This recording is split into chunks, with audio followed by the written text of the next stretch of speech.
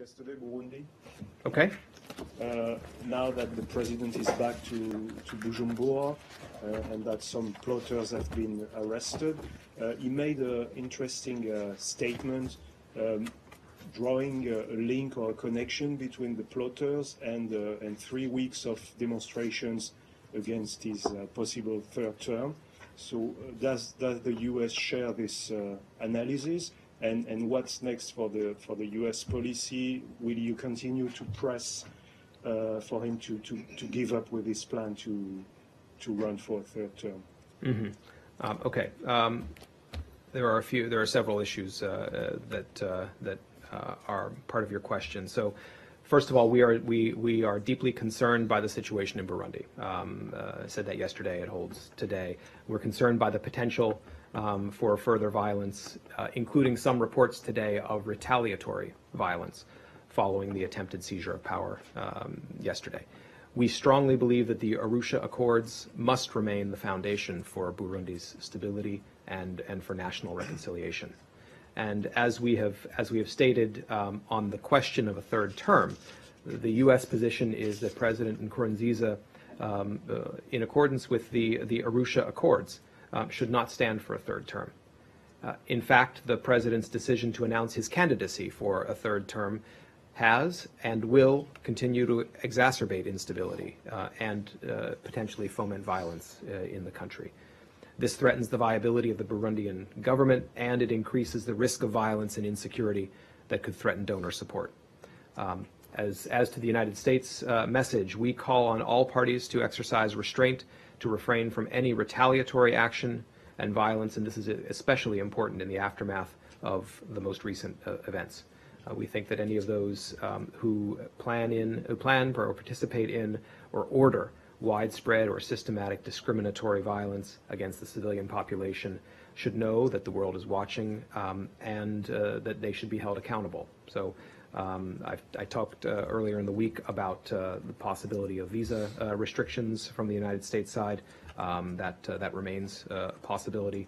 And I mentioned yesterday as well the Burundian military involvement in violent events in Bujumbura, and remind once again that under our Leahy law, the United States cannot provide U.S. military assistance to military units if we have credible information that they've been involved in gross violations of human rights. Sorry, quick thing. Had you previously said that it was the U.S. position that the president should not, that in accordance with the Arusha Accords, should not run for a third term? Yes. We've said before that it was inconsistent with the letter and spirit of the Arusha Accords. So that's not a new statement, but it was part of Nicolas' question, so I wanted to make sure it was clear. Anything else on Burundi? Yes. Does the travel warning to U.S. citizens stand? The one that was issued overnight saying basically get out? So you saw our travel warning that was issued last night. For those who haven't, I'll simply repeat that our travel warning warns U.S. citizens against all travel to Burundi, and to those U.S. citizens who are in Burundi, we recommend that they depart as soon as it's feasible to do so. That travel warning still stands, Roz, to answer the specific question. I would also highlight that in our travel warning, we informed that the Department of State has ordered the departure of dependents of U.S. government personnel as well as non-emergency U.S. government personnel from Burundi. Our embassy is closed today. We are able to offer limited emergency services to U.S. citizens.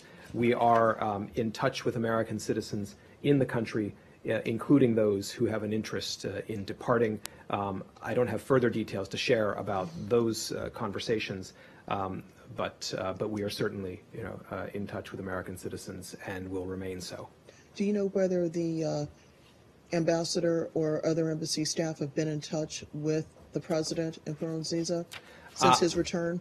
I don't have any contact with the president to read out, so we're certainly aware of the reports of his return to Burundi, but I don't have contact with him to read out.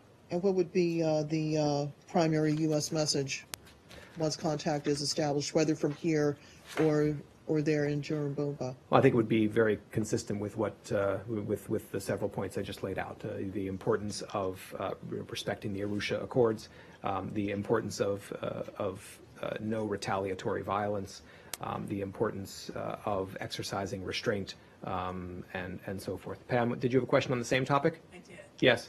Actually, several questions. First of all, you mentioned the embassy was closed today. It was closed yesterday for a holiday. Is this part of that, or is it closed for a different reason today? And then Let me answer that one quickly. The reason for the closure today is because of the situation in the country, not for a holiday. Okay. Go ahead. Also, what is your understanding, what is state's understanding of the situation on the ground at this point? Are you characterizing what occurred earlier in the week as a coup? Was it not a coup? Is it your understanding that, what are officials there telling you basically about the situation on the ground at this point? And then also a clarification with the Arusha agreement, in that the president's first term involved being elected by parliament. Does that, in essence, give him the option to seek a third term, since the agreement requires the terms to be by balloting and not by a parliamentary procedure? Well, our position on the Arusha Accords is, as I just stated it, our position is that President Nkurunziza, under the Arusha Accords, should not stand for a third term. Your question about the situation on the ground, I think the description from yesterday still applies. The situation is very fluid. I don't have a sort of update to provide about situations on the ground, except to say that we're following them. They are changing rapidly, so that's about as much as I can say about that.